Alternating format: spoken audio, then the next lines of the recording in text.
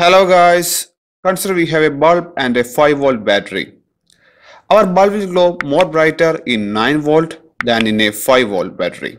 So we can say that brightness is directly proportional to voltage or current. So how can we change the brightness of the bulb without changing the power supply?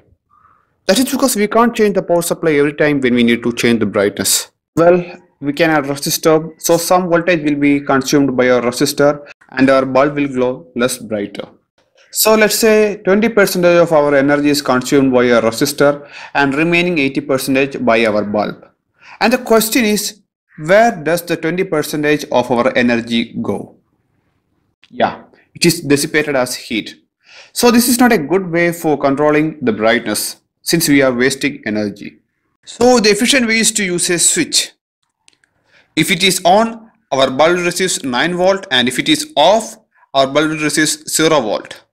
And if you rapidly turn the switch on and off, our average volt will decrease. So if we turn on for 50% of time and turned it off for 50% of time, then our average voltage will be 4.5. That is, it is decreased to 4.5. And this is the pulse width. Okay. And by changing its width, we can control the brightness of our bulb. Therefore, the term arises pulse width modulation. The percentage of the on time is known as duty cycle, and here it is 50%. Okay, on time is 50%. So our duty cycle will be 50%. And you can give more voltage by changing the width of the pulse. So according to your application, you can change width of our pulse. And this way you can not only control the brightness of the bulb, but also you can control the speed of any actuators and much more.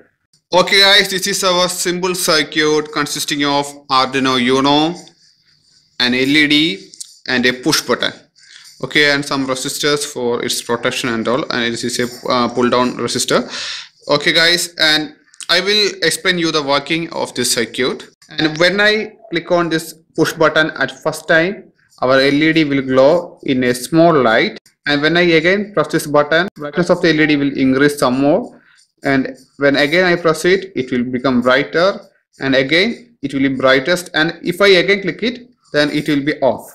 That means I had given a 4 level of brightness for this LED, and if it reaches 5, then our LED will be off. I had programmed it in such a way that if it reaches the level 5, then our LED will be off. Okay, so we can check it. You can see here. Okay, when I first click this button, you can see our LED is lighter with a small light, and when I again click on it, you can see its brightness increased, and again it is increased, and you can see it is brightest. And okay, if I again click it, it will be off. I hope you understand. I can again show you 1, 2, 3, 4, and last one it's off. I had programmed this such a way that at last if it reaches 5, brightness level 5, then it will be off. Okay, our LED is connected to digital pin 3 here. It is a PWM pin, so we can control the voltage to our LED and hence the brightness.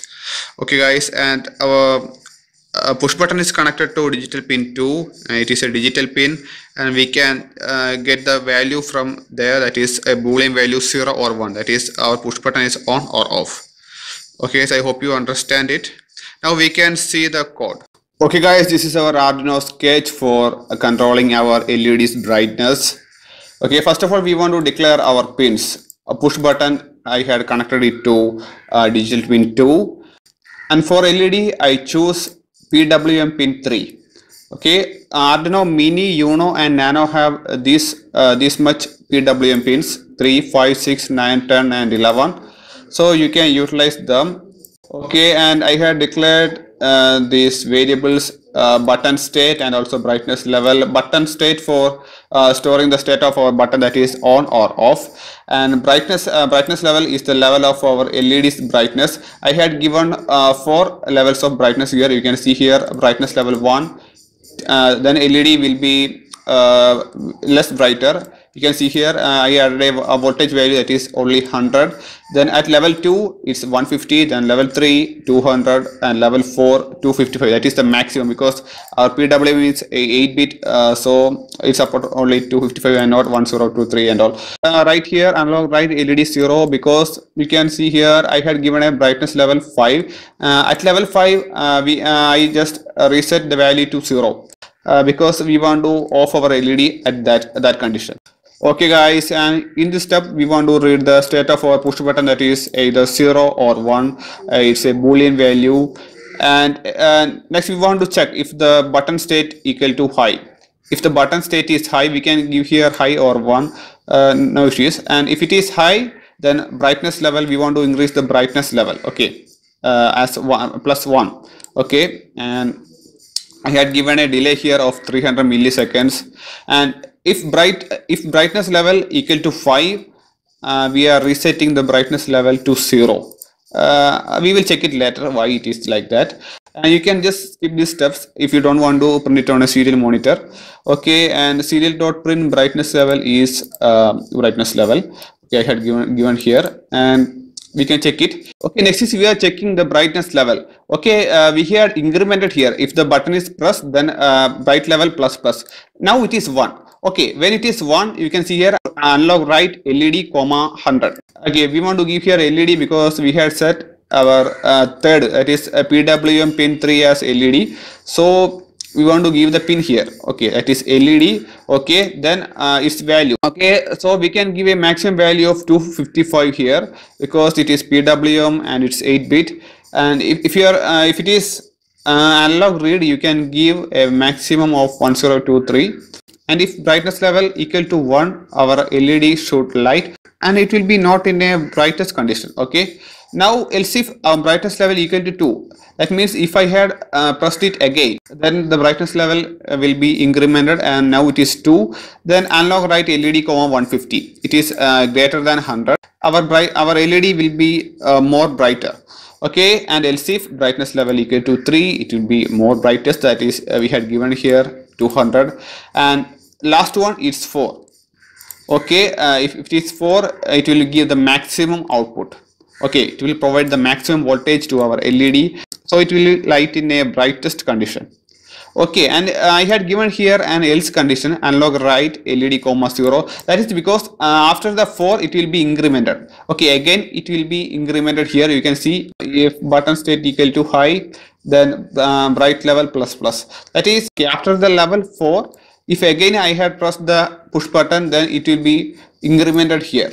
Okay, at last you can see here else analog right LED 0. I had given this because after the 4th level it is again incremented here. You can see here if a button state equal to high, that means after the 4th level again if we are pressing the button, our bright level will be incremented by 1. Now it is 5.